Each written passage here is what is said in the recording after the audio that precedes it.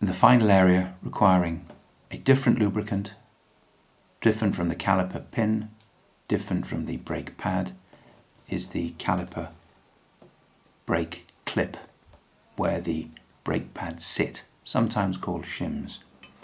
Over time, because of the lack of movement in a caliper, the pads will corrode, especially if there is salt on the road. If the pads are corroded in the clips, the brake has to work harder to squeeze the brake pads against the brake disc because they've got to overcome this resistance.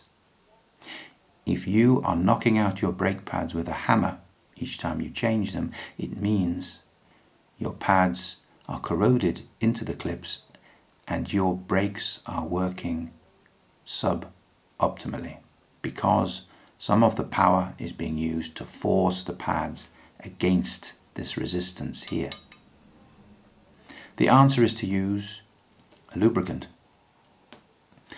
The lubricant qualities required here are different for a caliper pin and different from a brake pad.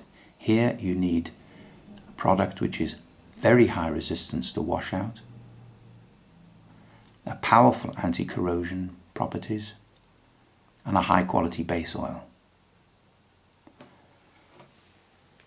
ProSlip CLIP has been designed with these properties in mind. It is not suitable for the brake pads and it's not suitable for caliper pins. If you put it here, it will resist washout. It has a dry component, which means that once the base oil has left, which invariably it will do, sitting there for months on end, and you go to the jet wash and blast your brakes, you will be left nevertheless with the dry component. Any brake grease you see sold on the market which doesn't have a dry component, and invariably they are dark grey or black in colour, cannot be used either on the brake pads or on the brake clip. Again, that is why there are 3 tubes in this pack, 3 lubrication points, 3 different lubricants. Any grease sold,